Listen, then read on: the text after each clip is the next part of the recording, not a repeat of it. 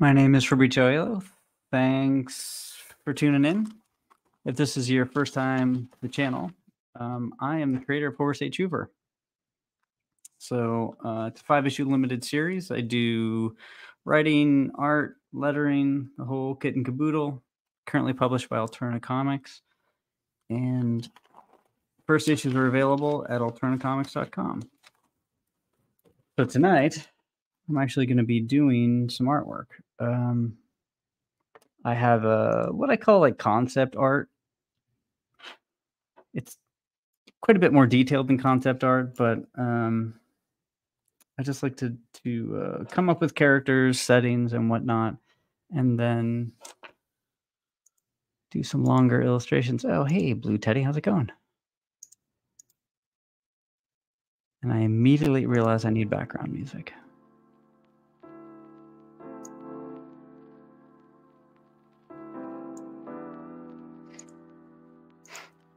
Hey, Blake, how's it going? It's Thursday night. It's almost the weekend, I guess. Yeah, so this got pretty far last 2 times. So at this point, I'm going to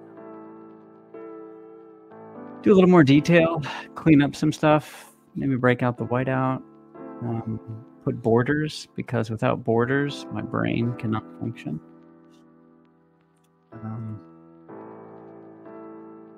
Yeah, so I have a few tools. I think I'm going to do old school pen and ink. I also have microns, and then I have 2 whiteout options. Essentially just like a acrylic, and then this Dr. P.H. Martin's bleed proof white. So we'll see what works better, or best, I should say. Alrighty, yeah. So let's get to it.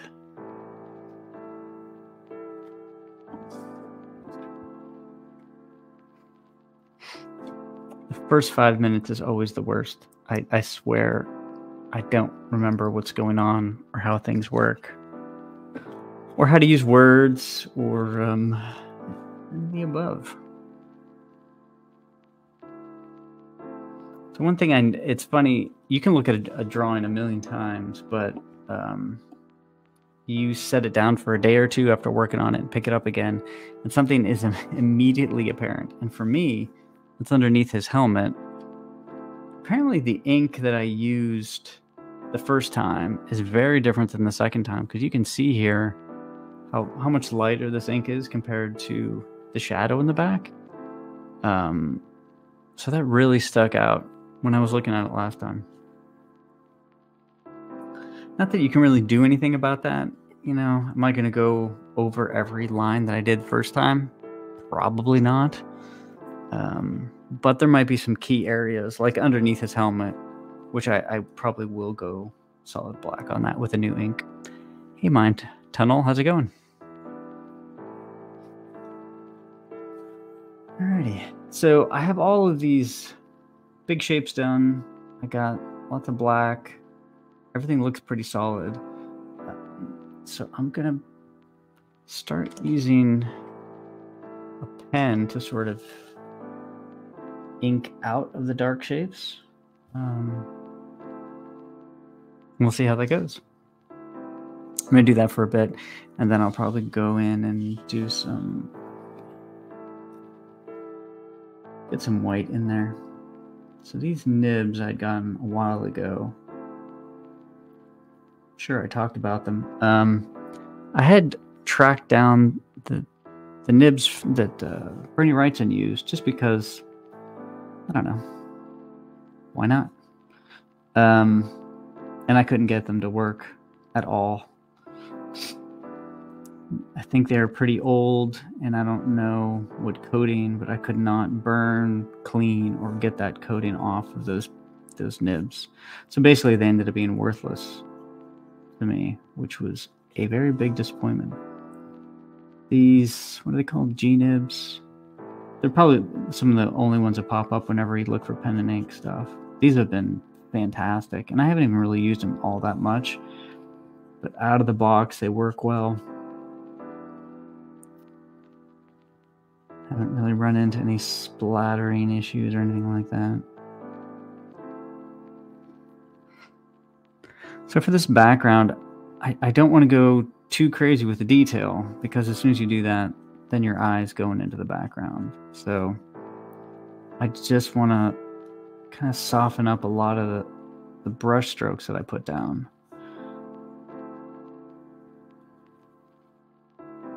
Especially since this is brick, so texture, there's going to be texture all over them. So just putting like a straight, slick, black line down sometimes doesn't work all that great. I'm not going to go in with a bunch of just stippling for texture, but definitely more than what was there before.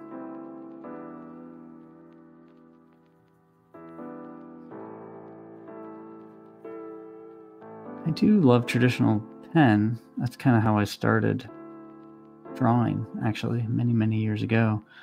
But the biggest issue I always had was smearing my hand, smearing the ink. It just takes too long to dry. So if you're not careful, you will absolutely smear.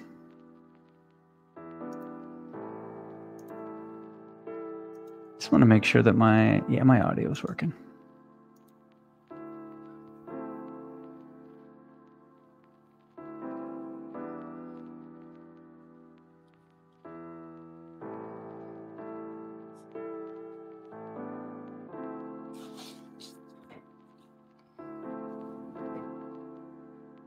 The other thing I noticed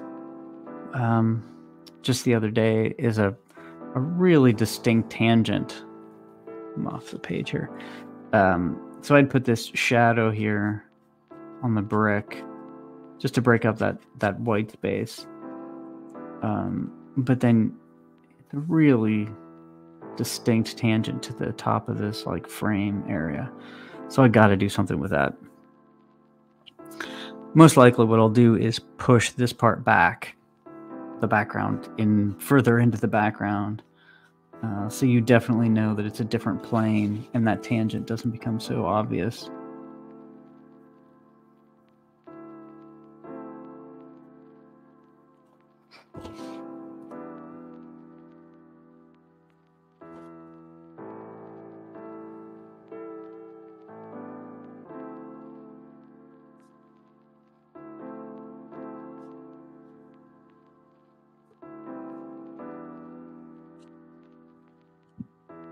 I still haven't come up with a name or a background for this guy yet, but I'm sure when the time comes, it will become immediately apparent.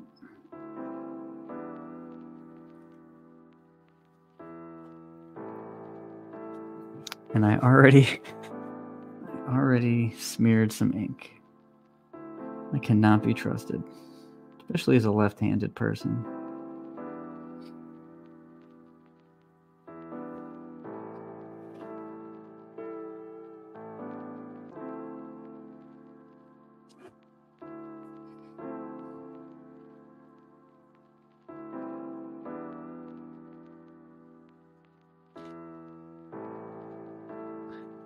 The other thing that's really satisfying about using a pen is just the noise, the sort of scratchiness.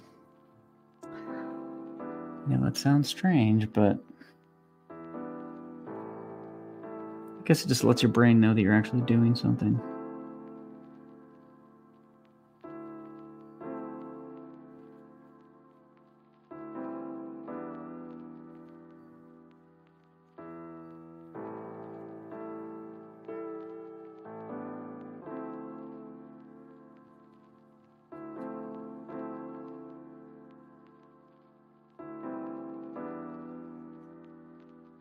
You have to make sure that anything next to the hose has to be more gray, because I don't want it to conflict with the very solid black hose. So I just got to be careful of that.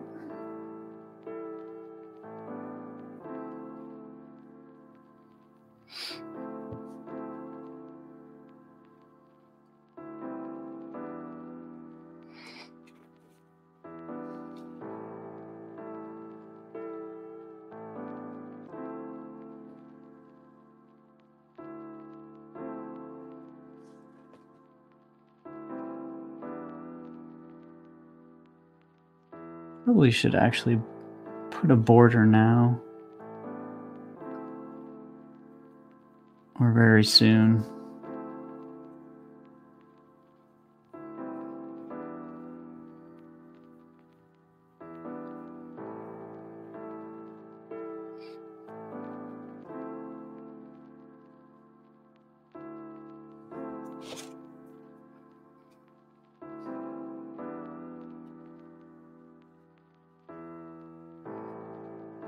You also really don't want to do every single brick, because it'll look strange. So you want to do enough to know, to give the impression that, you know, they're staggered and whatnot. But if you drew every single brick, it would look pretty fake.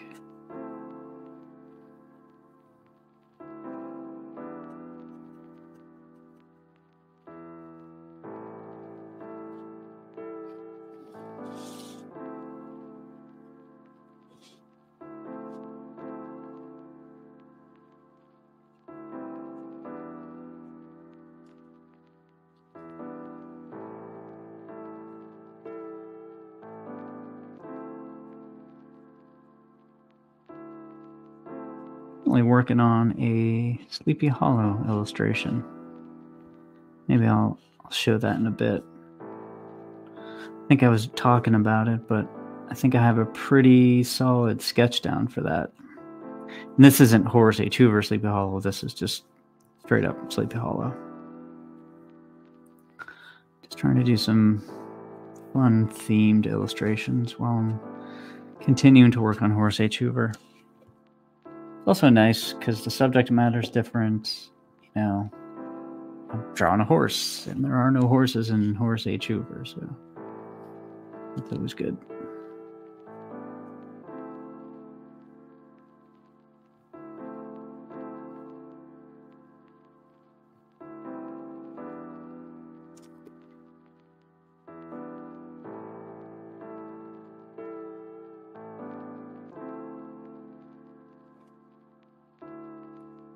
Yeah, the ink just lays on the page whenever you're using a pen like this.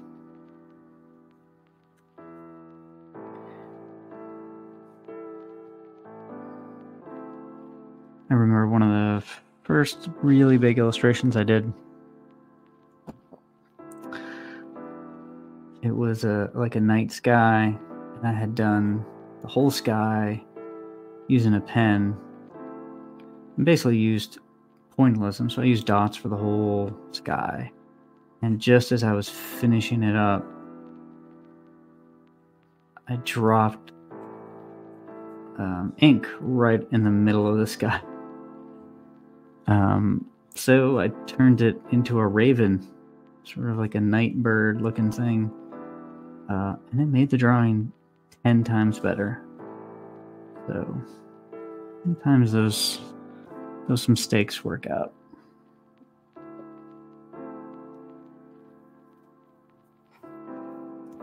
So his head is a little too... There's not enough going on just to really give it form.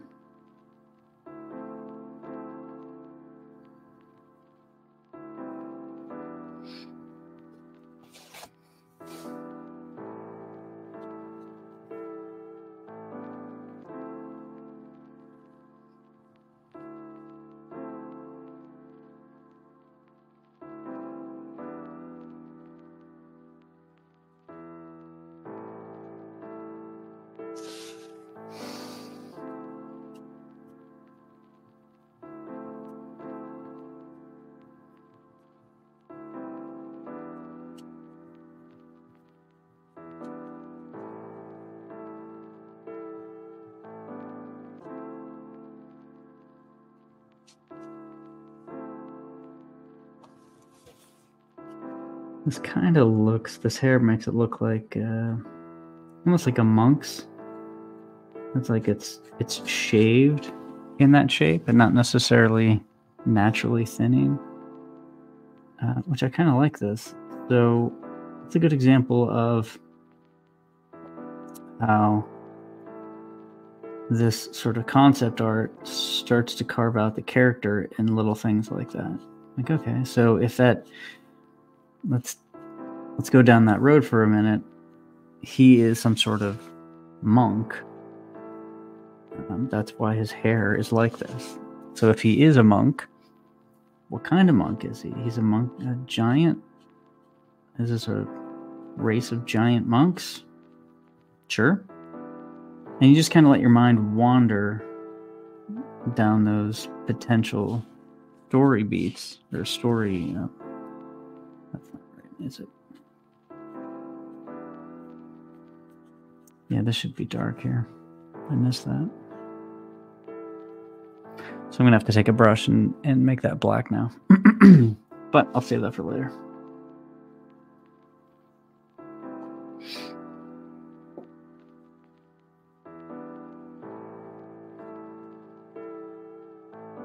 Yeah, but it's little things like that, little visual cues that give you an idea of the character, and then that goes back and forth. Now that I know that he might be a monk, I can play up some other aspects of his outfit. And then before you know it, you have a character with a bit of a story. And the thing that I can do too is once you have a character, say, for example, it is a race of giant monks. Now you have to fit that into your current world. So Horace H. Hoover, now I gotta find a place for a race of giant monks. Which sounds pretty fun.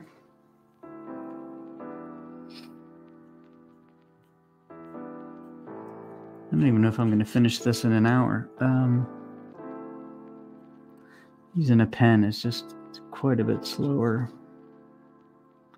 I really want to clean this up as much as possible, so we'll see.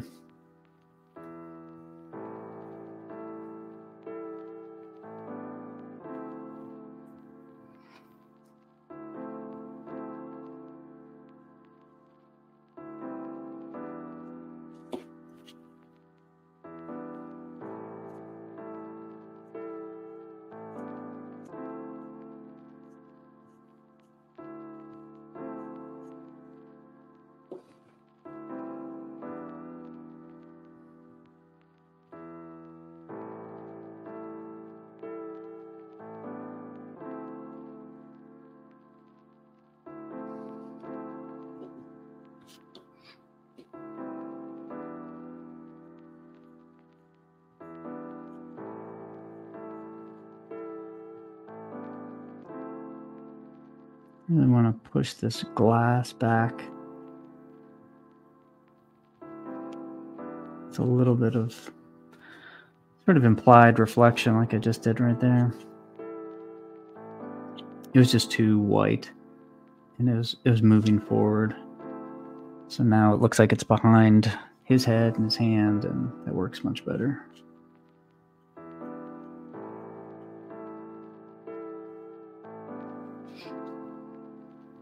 You always can look for opportunities anywhere to further the story. So for example, these windows, okay, we've established he's a race of giant monks.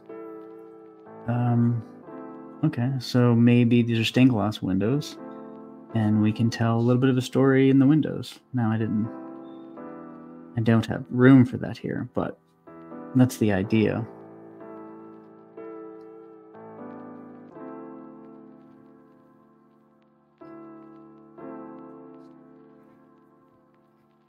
Hey, Captain Goodnight, how's it going?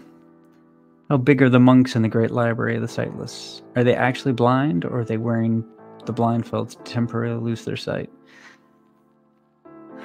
You always have like real specific questions, which is great. Size-wise, they're slightly bigger than human, I would say.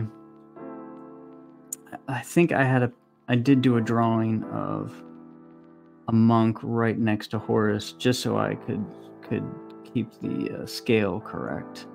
But we'll say 7 feet, something like that. So they're a little large humans, but not too much. We don't actually see what's going on underneath those robes, you know. To me, whenever I see robes, it's like, well, I'm not going to assume there are feet underneath those robes. They could be anything. So that's kind of how I looked at this. As far as the sightless, those are blindfolds. I mean, nobody's watching, so I guess I can tell you. If you look at that big double-page spread, I actually, like in the top, like they're like these reliefs, or I'm blanking on the name. Essentially, there's like a gold relief at the top on the right and the left, and that kind of tells the story of the monks, the founder of the library, and you probably won't be able to figure it out, but there is a lot of information there. So I didn't want to just say, okay, these monks, they look creepy and they wear these blindfolds. So there is an actual reason they do all of those things. But that actually a little bit of a spoiler. But they basically blind themselves. It's kind of like getting rid of one sense to heighten the others. That's kind of how I was thinking of it. But they do that because of something that happened in the founding of that pocket universe. This is actually one of those deep lore things that I don't know when we'll actually get to it. I love the library, and we do see some more on its background and its history in issue 3, but not, you know, not like the nitty-gritty, deep cut stuff for quite some time.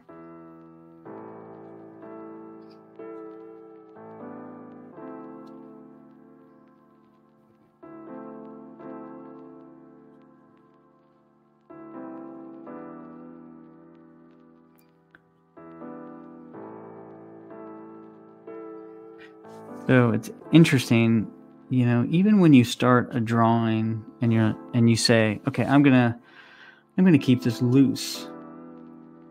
You can do that up to a certain point, and you could, and it's actually kind of what I'm doing now. You're kind of bringing it back, so you know the structure is still there, and as long as you know anatomy and perspective, and you can handle that kind of stuff, you can stay pretty loose and try to get some energy into the drawing, and then at the end tighten it up. So now I'm going in and adding just some detail and some things that, as I was laying down the original sketches, was a lot harder because, again, I was trying to stay loose. So his little neck rig thing is quite a bit more detailed and refined now.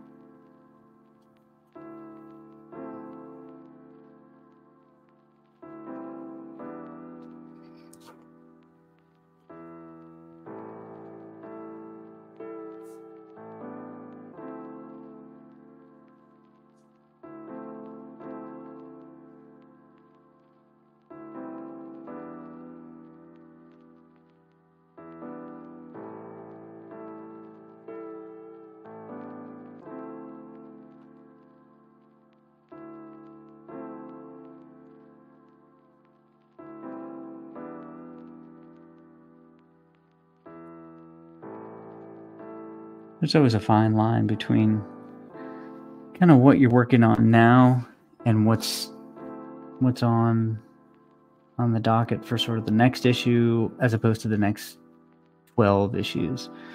What I really like to do, I was going to do a little video on this, so this may be a repeat of something you'll see later, but I like to really focus on what I'm working at any given time. You know, I could lay down an outline for the next 10 issues or something like that. But for me, I find that I get really excited about that. And I find that I'm just mulling over, just randomly, like in a commute or something, things that won't happen for 6 or 7 issues. The reason I think that is a problem for me is that you lose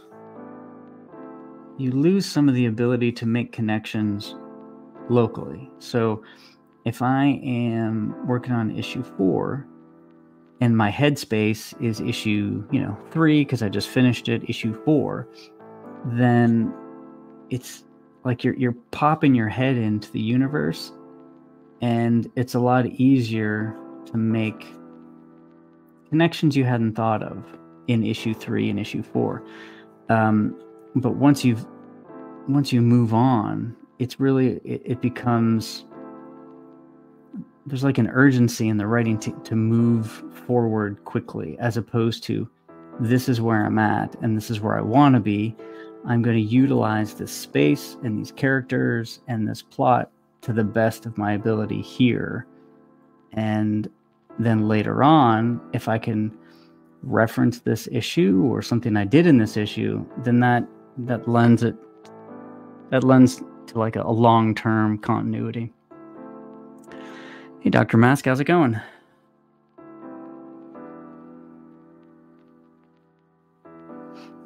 I am just doing some fiddly detail on this guy, but kind of digging it. This was supposed to be a loose drawing, and I'm taking it a little tighter direction, but I figured why not.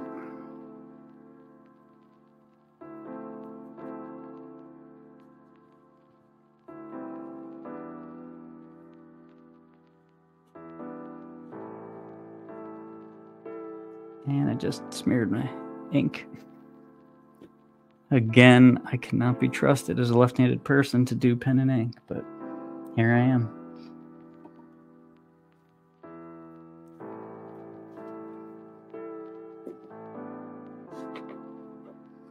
So this bottom part, I really didn't touch that at all with a brush. So I definitely need to like refine it, add some texture, some value in there.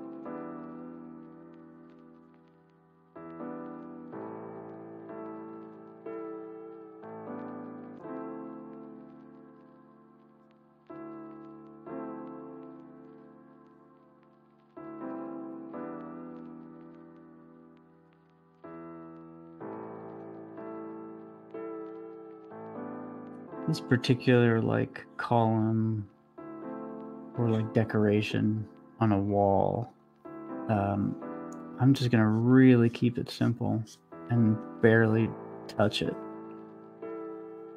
unless I want to again push this character forward. Then I'll make sure that there's dark against the light. He's actually popping out of the frame a little bit, which that's fine. That's actually, whenever a character jumps out of a frame, usually, well, I shouldn't say that. It depends how the artist uses that particular approach. As you can tell from the first 2 issues, I'm not big on panels within panels and odd shaped panels and overlaps, very much like sort of the Image style. I like regular shaped panels. I like some pretty standard panel layouts. But if you'll notice, I do break the panel borders in certain scenarios. and it is not arbitrary. It's not just because I couldn't fit this particular arm into the frame. So I really try to, even something like a panel border means something sort of in the world of Horace H. Hoover. Blue Teddy, I smear all the time too, and I'm right-handed. Pretty sure in my case, I'm just impatient and a teensy bit clumsy. Yeah. I mean, if you try really hard, you're like, okay, I'm going to ink if I'm left-handed. I'm like, top, right to left, top to bottom. But it is so hard because that's not how your brain thinks a lot of times. You really want to jump around the drawing and make sure that you're bumping up the values roughly at the same time. You don't want to just overwork one area and then jump to another area and realize that those values just don't work across the board.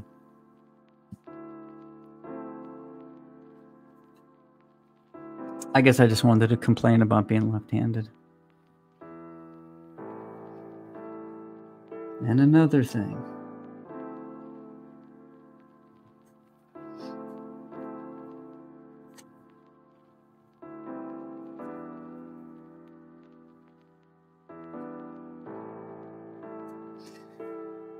I know they can't do anything about, the ink laying on the page. That's just a function of a pen and ink. But I feel like they should be able to come up with like a fast drying ink or something like that.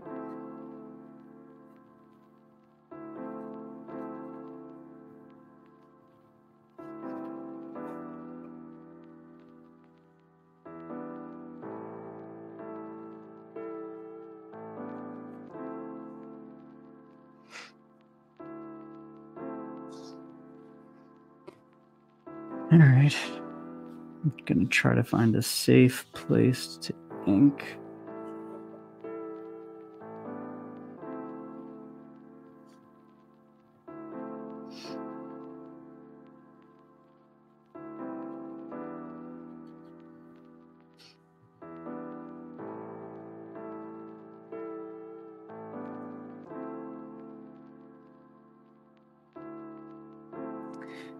I tried pen and ink right away for Horace H. Hoover, just because that was my standard go-to for most of my life. And I thought it would be pretty cool to do an old school sort of pen and ink comic.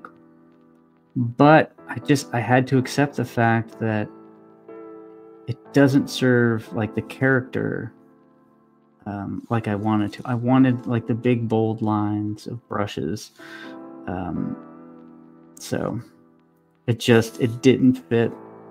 It didn't fit the story and the characters like I wanted to. I'm not saying I'm doing a pen and ink of Horace H. Hoover right now, but as far as a full comic, it would feel like a different comic. There's no doubt that that would change the tone in a lot of scenes, and it would feel different. So I went with a brush.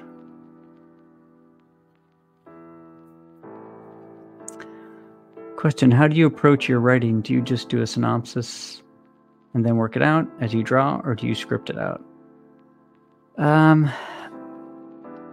I definitely go back and forth. So like this drawing's a perfect example. I'll sit down, I'll start looking at shapes, maybe coming up with characters, do another one, keep going until something hits. I'm like, oh geez,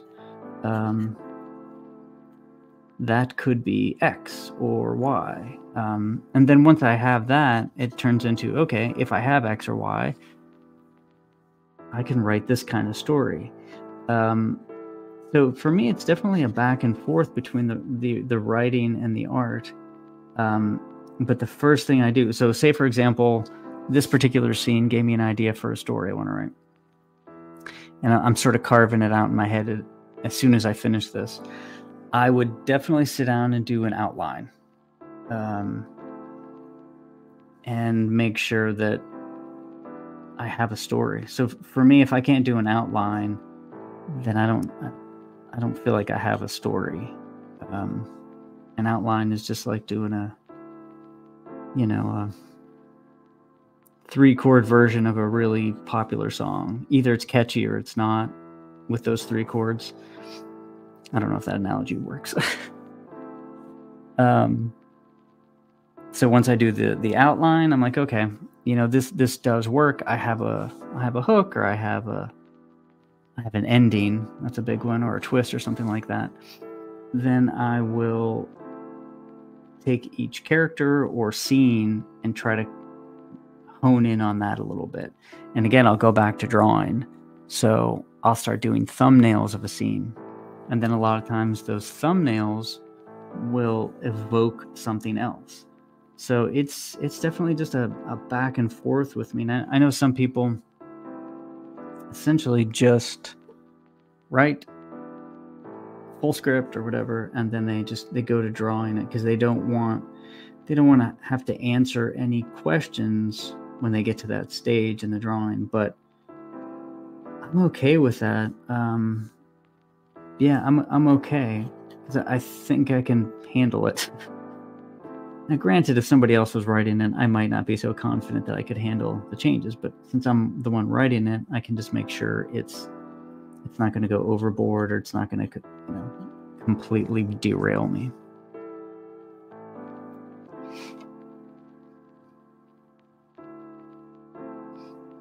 I sit down to write with paper.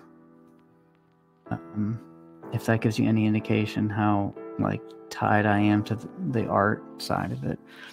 I don't know if I could. And once I have an outline and I need to do dialogue and things like that, I don't need to sketch that out. But at those initial stages, I'm thinking visually, and then that evokes dialogue or a scene or something. And then when do you do the dialogue?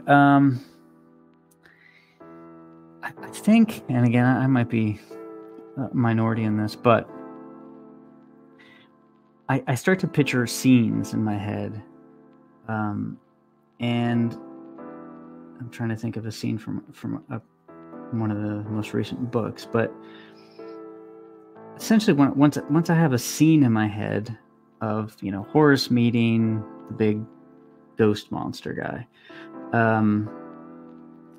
I hear roughly what they say in my head. So I know that Horace would be very confrontational, and he wouldn't back down.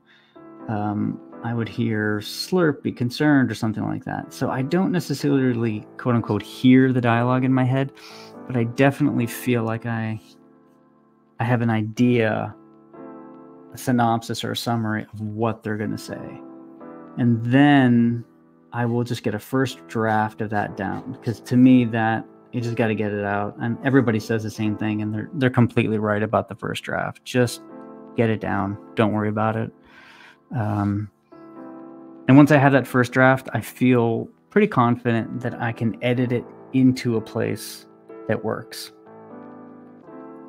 So, and I'll jump back to the artwork. Now, I've actually been, I'll tweak the dialogue up until lettering and during lettering sometimes. So for me, I have the freedom, since I'm doing every part of it, at any point to adjust the dialogue. If I finish the drawing and the inking and the coloring, and it's still not saying what I want it to say at that particular time, then I'll tweak the dialogue. You know what? I gotta clean my pen here. 1 second.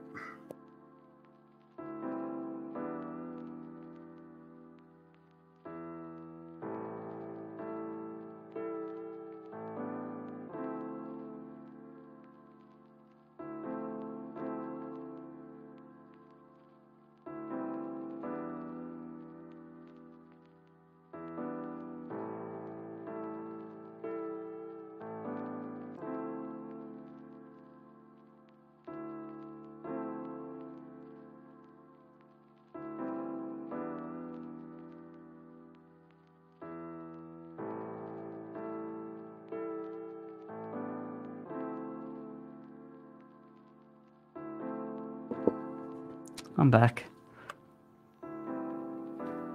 Thanks for all the info. I write anything creative I do on paper. I don't know how creative I would be typing it out. Yeah, there is something about it. I mean, I will see some new-ish writers talk about getting a typewriter because the physical act is just different.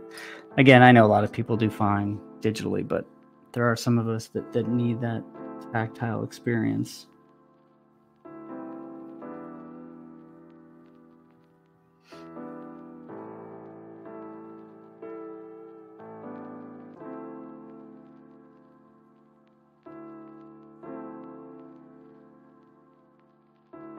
So I'm trying to think of some new videos to do, like a series of videos.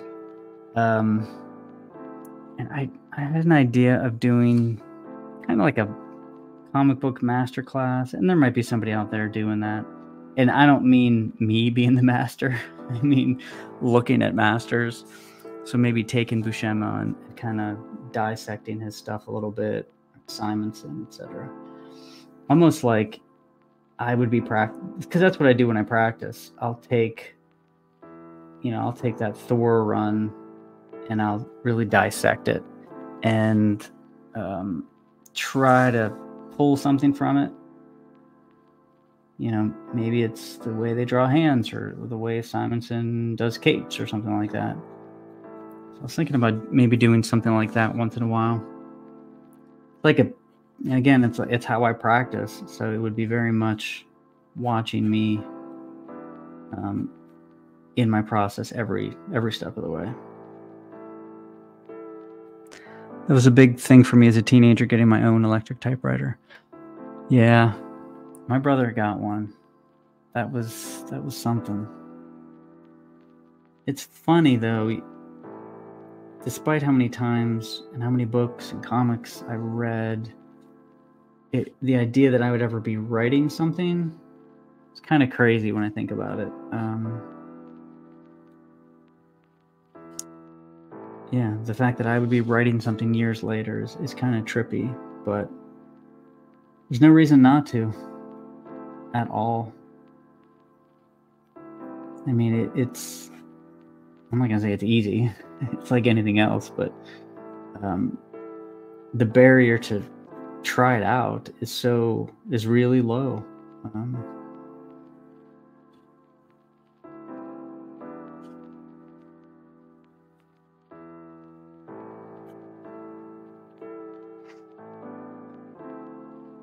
That's interesting. I thumbnail on paper, but words are strictly digital for me. Otherwise, I think so much faster than I can write that it gets irritating. I get that too. Yeah, I can see that. I do type fast because I'm a programmer, so I've been doing it for a million years. But I can see that. I guess for me, I really labor over some stuff, so it's not an issue, but it could be an issue. I can definitely see that. There's always someone doing whatever. Just got to put your own spin on it. Yeah, absolutely. I mean, just don't worry about if you're doing the same genre or the character. That was my biggest barrier in the beginning. I was just afraid. Well, I don't know. Is there somebody? I know it sounds a little silly now, but I really thought, I'm like, I don't know. Is there somebody out there that's doing a cult detective with a vacuum cleaner in his head? I don't know. And I had this fear that, okay, you know what? I'm just gonna do it, and then one day I'm gonna find it, and everything will be for naught. But there's no reason to worry about that at all. If you're stealing something, and if you're not stealing anything, then I don't worry about that at all.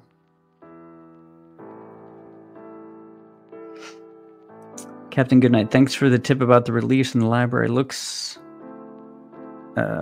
like a blinding ritual on the upper left and upper right. Someone's about to be disemboweled by a bird-headed creature. Yep.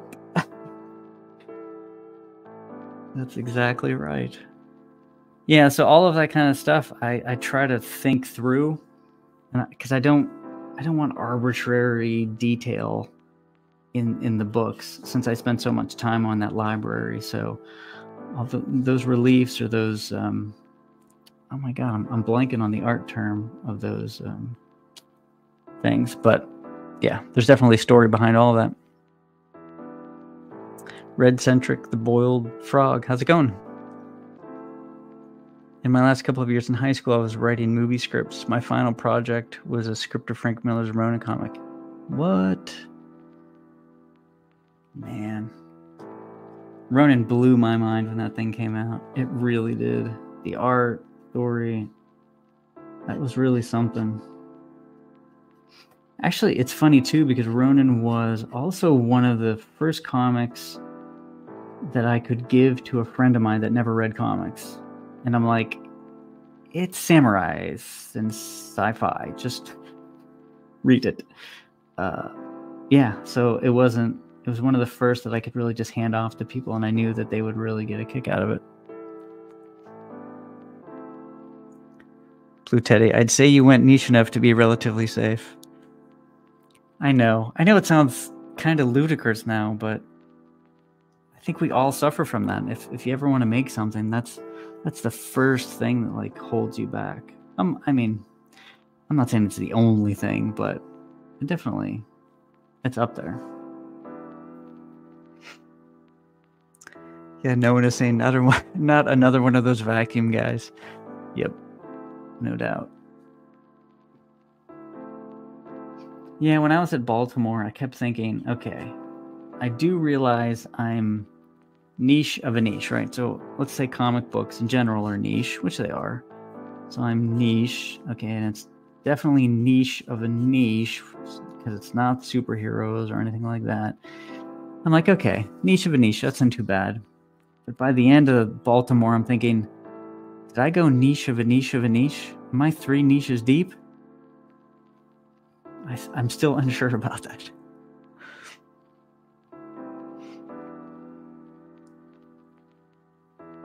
FYI, my husband was when he saw your art. Wow, thank you. I appreciate that. This one's turned out pretty good for what originally was supposed to be concept art. Wow, I'm at 48 minutes. Yeah, I can definitely go another session with this. Since I'm liking where it's going.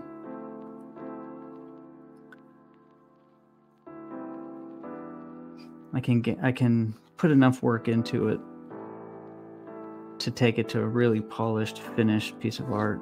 That started out pretty rough. I mean, I was not too gentle with layouts and all that kind of stuff. Perspective, etc., etc. Things that I'm usually very particular about. I really I let that slide just because I wanted just something a little different.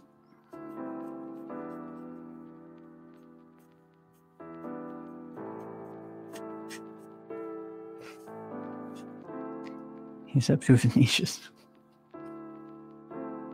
Yeah, I don't know if I'm 3 niches deep. Time will tell.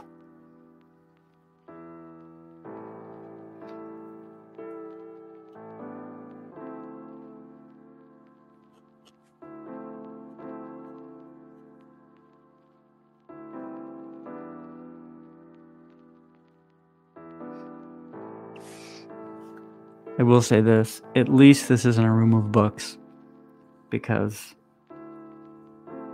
I've drawn, I'm not going to say too many books, I've drawn a lot of books. So bricks are a nice change of pace.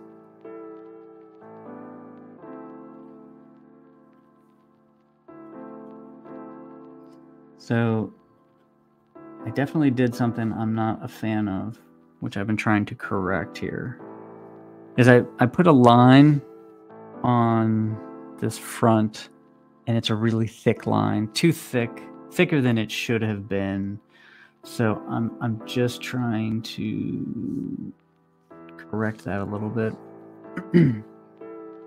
Essentially by making the background dark, so you don't.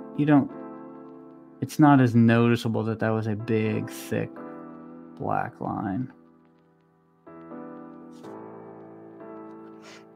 Is it bad there? Is it bad to be 3 niches deep? Is there an optimal niche quota? You tell me, because I don't know.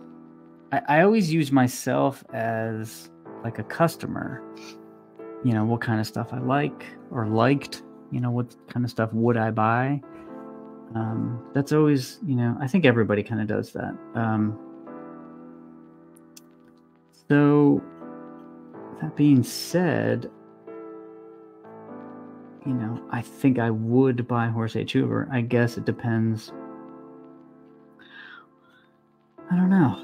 Like if I was in a comic book store and I'm looking around, the covers kind of pop. So for me, that'd be a pretty big selling point, as opposed to the covers that just kind of, they're all muted. And again, there's nothing wrong with muted, but there's a reason that your eye is drawn to certain comics and certain covers. I mean, I think I would buy this comic if I had never heard of it or known about it.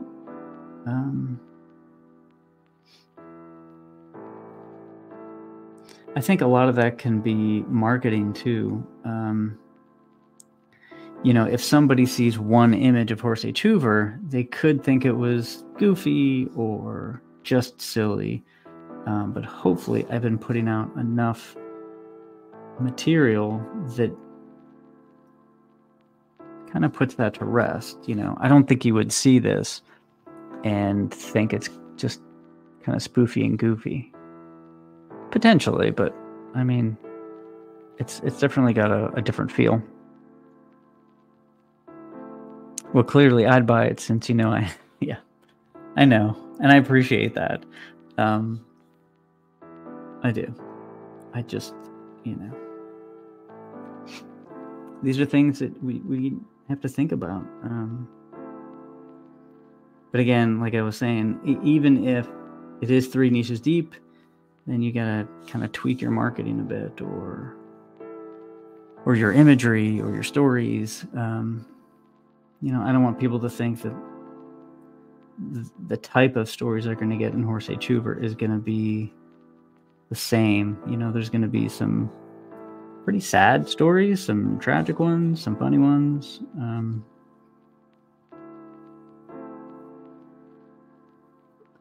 Are you a fan of the flaming carrot? That is something weird, but on the goofy side. I don't know how many flaming carrots I have, but it has been so long, I vaguely recall the flaming carrot. It was funny, I was going through my comics catalog, and then I'm like, and I pulled them out, and I don't want to say I forgot about them, but because I hadn't thought about them in so long. I did like them, but that is even almost a little too goofy. I think Goofy's fine to a degree. I always talk about Gru. So like Gru was my goof. Or what? No, not What If. What was the spoof of What If? What the? I liked What the. Oh, you know what? Has anybody ever read Captain Carrot and His Amazing Zoo Crew? That I felt like that was a sweet spot, because they were animals and it was kind of goofy, but it was kind of cool too. So I think there's like a sweet spot. Not that you were copying MC Escher, but there's something about your art that talks to me like MC Escher art does, and it is awesome. Wow, that is some high praise. Thank you. Yeah, I mean, I love that art. As far as sort of non-comic book art influences, I don't know if I ever talked about it. Obviously, Hieronymus Bosch, which is where Horace gets his middle name, of course. And I'm definitely going to be using some imagery from his stuff, which is just crazy, really trippy stuff. A little tongue-in-cheek that I was going to use it, but just because I've always loved his paintings. Yeah, it is over the top. guy has a gun that shoots below me. Yeah. I did read Captain Carrot. It's been so long. Yeah, again, it's been forever for me, but I felt like a good tone. Not too goofy, but, you know, they are still animals.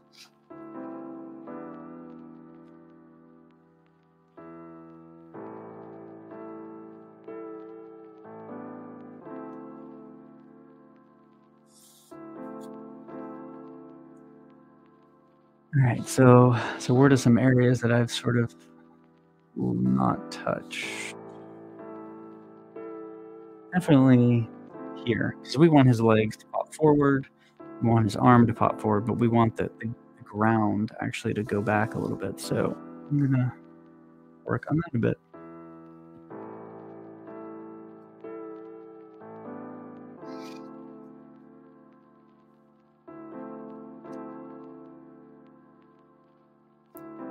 Yeah, I think being so loose originally definitely gives presents certain problems with things I would be really careful with, like this line right here in his cloak.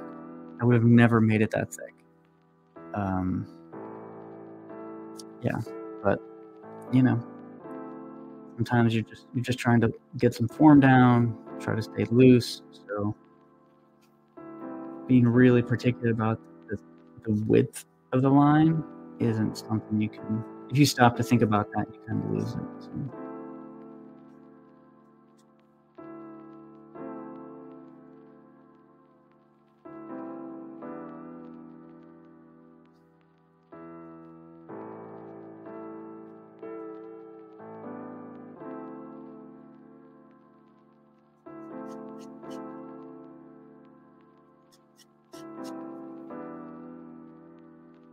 even though I've been drawing for a very long time, there are certain rules in your head that you always have to repeat. Um, it's 'cause sometimes you get in the zone drawing, you kind of you forget them. Um, like for atmospheric perspective, anything the closest things to you are gonna be have the most contrast, have the darkest darks, lightest lights, and it's gonna get less and less detail and contrast as you go back. So, it's just one of those things that you've just gotta remember. 'Cause sometimes the tendency is, "Okay, I'm gonna draw every brick, and every brick is gonna have all this detail, it's gonna have all the little ambient noise type stuff, cracks and whatnot." But then you're gonna ruin the illusion of depth when you do that. So, you might be adding detail, but you lose depth, which is actually more important than detail. I like so many genres, I can always find something to read.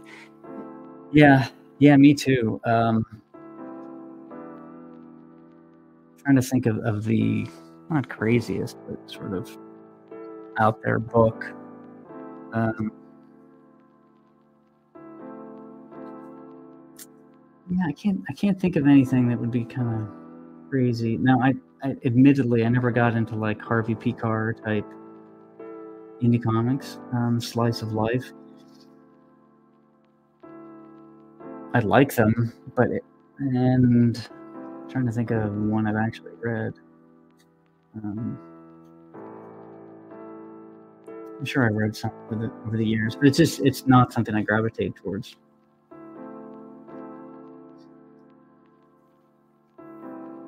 I like something a little bit fantastical. I was thinking about Concrete the other day. I don't know if anybody's ever read that. It's been a long time since I read it, but I love that.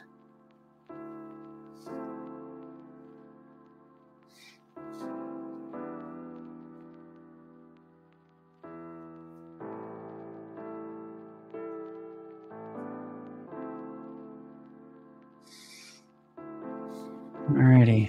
So, you know what? I'm going to rule the borders real quick before I finish. One second.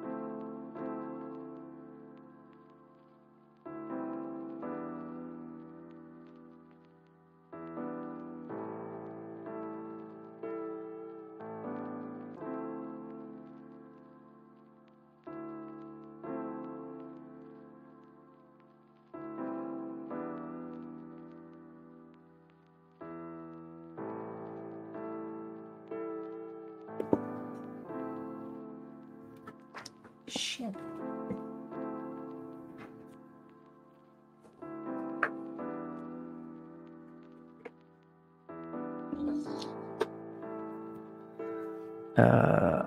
I was talking when my mute was on. I finally read an issue of Reed Fleming, The World's Toughest Milkman. It was okay, funny in spots, not sure I'd read anymore. I don't know that. Yeah, I was thinking, I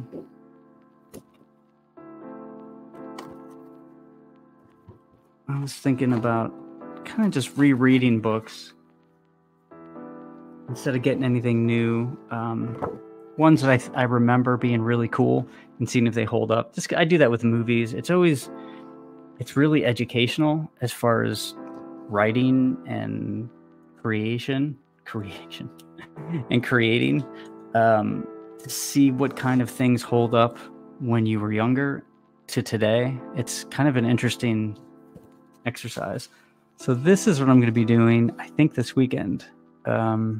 I just wanted to do a straight up Sleepy Hollow drawing. So did I swear? Did I totally swear? Yeah, sometimes that happens. I didn't know. Yeah, so this weekend I'm going to be doing, I think, I'm going to be drawing. I don't think I'll be able to ink Sleepy Hollow here. So if you're around on the weekends, pop in. In the meantime, we'll take one last look at it and then call it a night. It's definitely getting there.